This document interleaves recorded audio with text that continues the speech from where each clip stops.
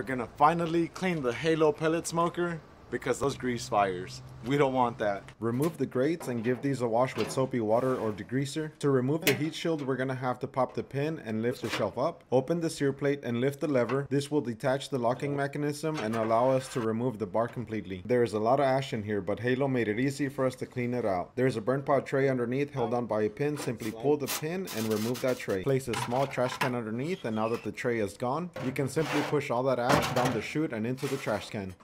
Scrape the sides clean, vacuum up the rest, and don't forget about that drip tray. For the heat shield, I just used a spatula to scrape it clean, including the sear plate. Put your smoker back together, notches go to the left, insert your sear rod and lock it into place. Bottom grates go in first, followed by the top. Insert the burn pot tray and lock it into place. Spray it down with the mild cleaner, wipe it down, and we are back in business.